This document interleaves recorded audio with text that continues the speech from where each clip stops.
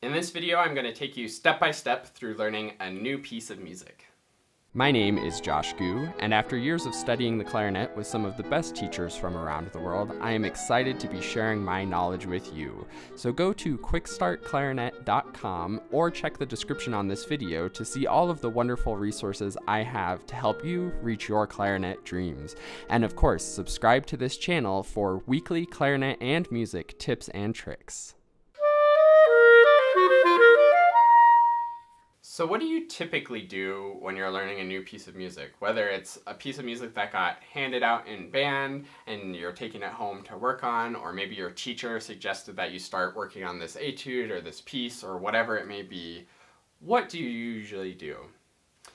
And I'm imagining it probably goes something like this. You get the music, you take it out, you get ready to practice, and you start playing it from the beginning. Maybe you don't start at the beginning, but you look for some of the hard parts and you start playing those.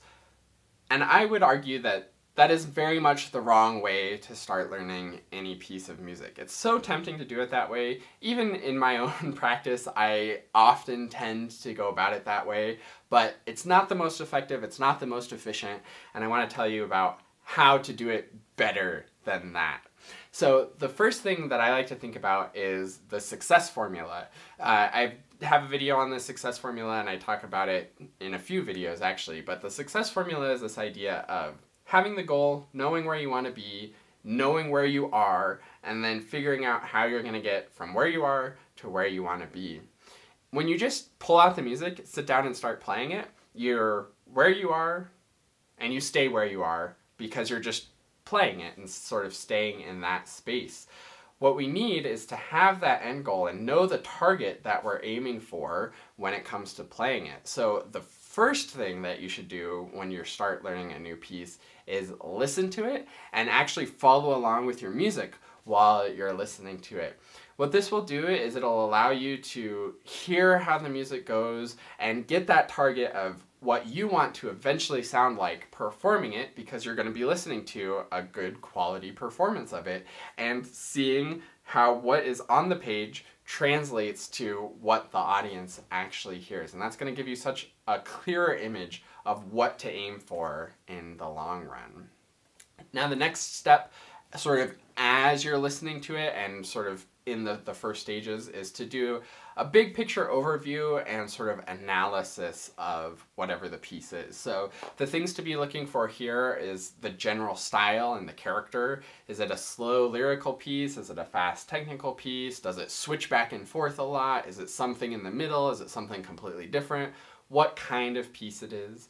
Find the sort of tricky bits. That's usually visually pretty obvious, but also listening to it can be really helpful. Sometimes there's things that don't look tricky that you hear and actually are tricky, or things that do look tricky and you hear and are actually really easy. So knowing definitively what's actually going to be challenging to learn can be really helpful, and also knowing what parts are exposed, especially if it's a piece for band. It's very helpful to know where your solos are. Even if it's not marked as a solo, there may be times where you're sort of exposed and you or only the couple people playing your parts are the only ones playing in the whole group, or are the very main melody compared to a very background other parts. So those are things to be really listening for and analyzing and getting a good overview of the piece. From there, you're going to want to break it down into sections. And you can do this in a very formal music analysis way. You can try to find the actual form of the piece.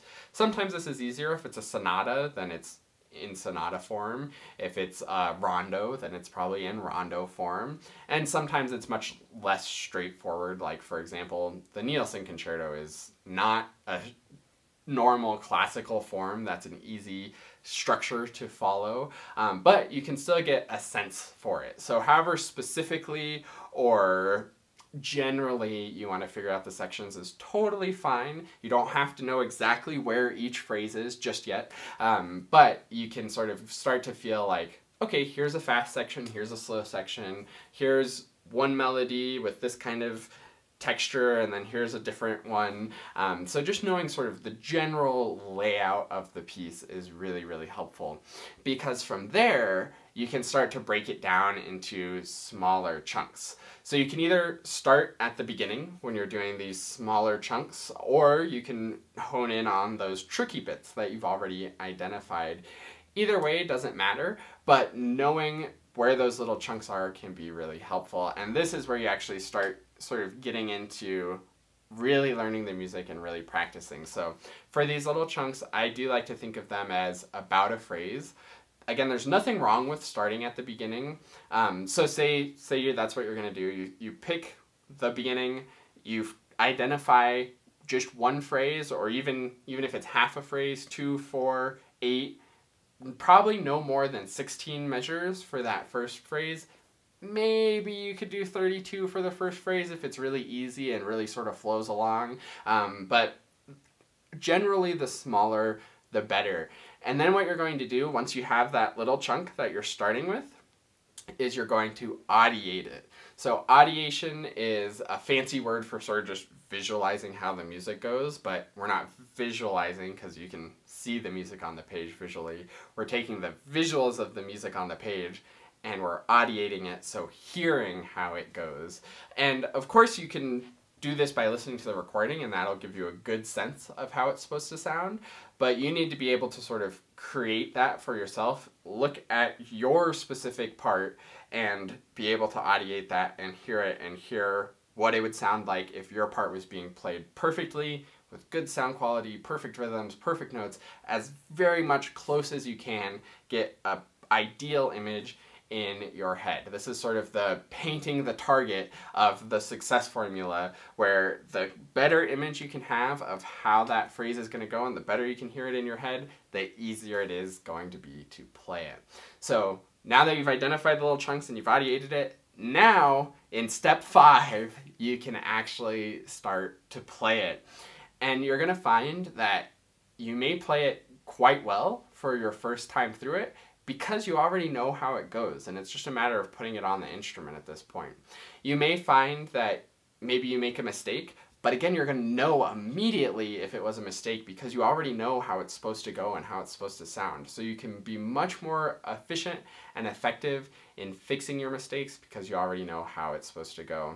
So you can play through it, that little chunk, a few times, try to work out all of the details.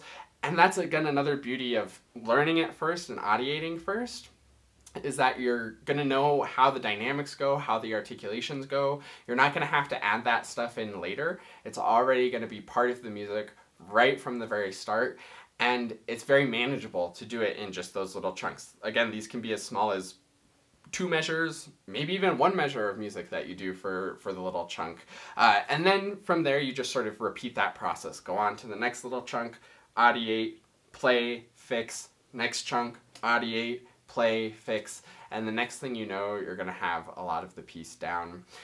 This may sound not as efficient as just sort of playing through it and sort of like banging your way through it, but I promise it's actually much more efficient and much more effective, because there's a lot of stuff in music that's very repetitive. If you've listened to it and done your sort of overview analysis, you already know where those repetitive sections are going to be.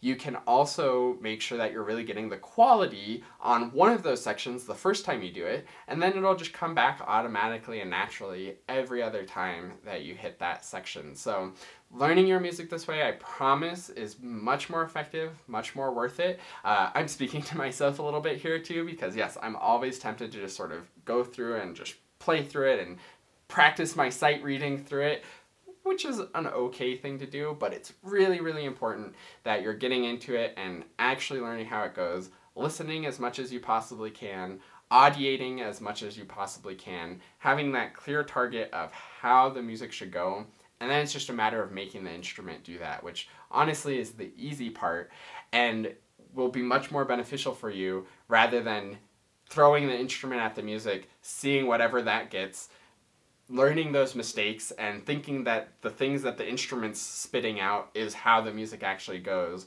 rather than knowing how the music goes and encouraging and working with the instrument to get that to come out. I think I've made these general points before. If you want more in-depth on how to actually go through that fixing process and more of this, then definitely check out my practice framework video that I'll put up there. But I think it's just really valuable to bring up these points again and again and again. Again, maybe just for myself even, so that I do it more in my own practicing. But again, I really encourage you to do it in your own practicing as well. Leave me a comment and let me know if you try out this system and see how it helps for you. Definitely like the video if you found it helpful. Subscribe to the channel if you want more clarinet tips and tricks. Thank you for watching, and I'll see you in another video.